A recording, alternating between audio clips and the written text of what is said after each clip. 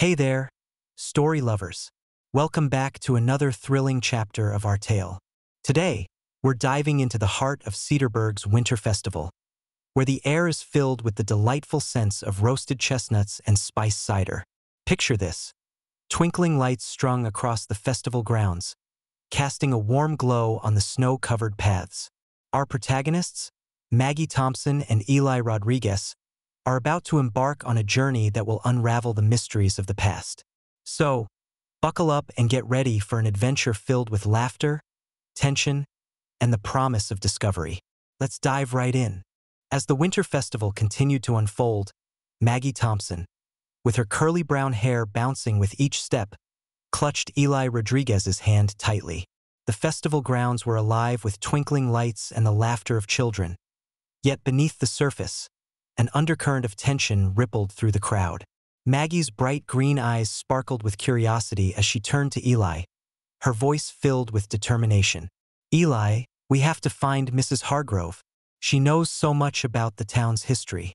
Maybe she can help us understand the snowflakes." Eli, with his warm brown eyes and cozy sweater, nodded, though a shadow of uncertainty crossed his face. The weight of his own family's secrets loomed large as they approached the elderly historian's booth. Mrs. Hargrove, with her silver hair tied neatly in a bun and colorful shawls draped around her shoulders, welcomed them with a twinkle in her blue eyes. "Ah, my dear children, what brings you to my little corner of history?" Her voice was a soothing balm, and Maggie felt a surge of hope. "We want to learn about the stories behind the snowflakes, Mrs. Hargrove. They seem so special, like they hold memories of the past." Mrs. Hargrove began to weave tales of Cedarburg's history, her voice rich with emotion.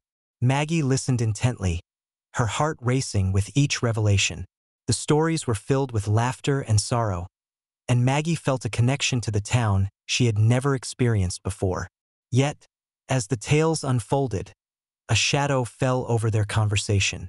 A rival group, a collection of skeptical adults clad in dark clothing, loomed nearby, their expressions hardened against the warmth of the festival. "What are you children doing?" one of the members sneered, arms crossed defiantly. "You think you can just dig up the past and make it pretty? Some stories are too painful to face."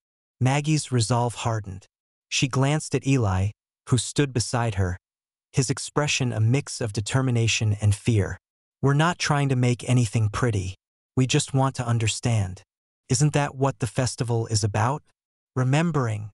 Her voice rang out, clear and unwavering, cutting through the tension like a knife. The rival group exchanged glances, their skepticism palpable, but Maggie felt a flicker of hope. Perhaps, just perhaps, they could bridge the gap between the past and the present. As the festival lights twinkled above, casting a warm glow on the snow-covered ground, Maggie's heart raced with the thrill of discovery. She was ready to confront her father, Jack, about the shadows that lingered in their family history, ready to unearth the secrets that had kept them apart for too long. The chapter closed with a sense of anticipation, the echoes of the past whispering through the crisp winter air, urging Maggie and Eli forward on their quest for understanding. And there you have it, folks. Another chapter filled with mystery and emotion. Don't forget to subscribe to Storyteller for more exciting adventures. Until next time, keep those imaginations soaring.